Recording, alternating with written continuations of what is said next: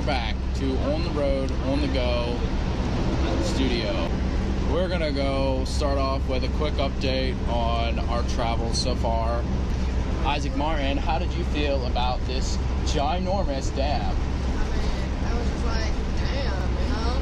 They're like, you can take all the damn pictures you want. I'm like, okay, you know? I'm gonna take all the damn pictures I want. They did say that. It was they elaborated on that exclusively. Also, one of our other excursions was Colorado snowboarding. How did you feel about that? We slipped and we slid down the slippery slopes of the south side of Colorado. So how do you feel about that? That snow was so fluffy. I was like, oh my word, this is so fluffy. It was very fluffy. Yeah, I would agree that it was pretty fluffy. It was like a cloud. It was like a cloud. It was like you're like, oh, I was like, am I floating? Oh wait, no, I'm snowboarding. And then you wrecked and you realized. And that was hard. That was rough.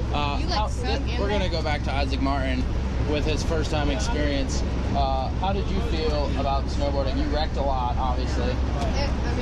Just talk about it. It sucked, man. I was in my butt. Does your butt hurt still? Yeah. Every day. Pain in the lining rumpus? Pain in my Or rumpus. some oils, because we have an oil sponsor, Robin Martin Young Living Oils. $2,000 right there. You also did have an experience that none of us encountered per se when you ran into that lady really fast and you when she was like, hey, you need to say sorry for that. You don't say that. Okay. How did you feel like when you hit her and you're like, oh my gosh, wow, you knocked the skis off of her literally. So, what did she say to you exactly? She was just like... Okay, cut.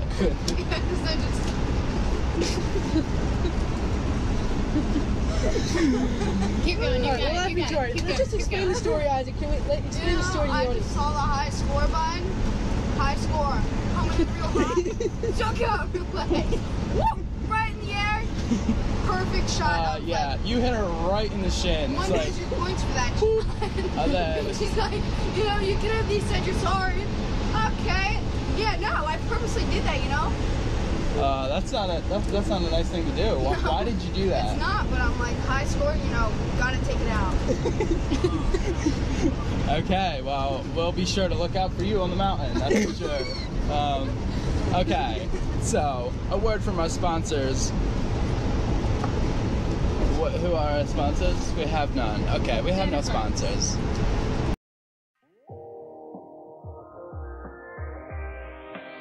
So we've had some amazing content today, folks, and for our last portion of this episode, we're going to show you what it looks like when someone spends 10 days in an RV.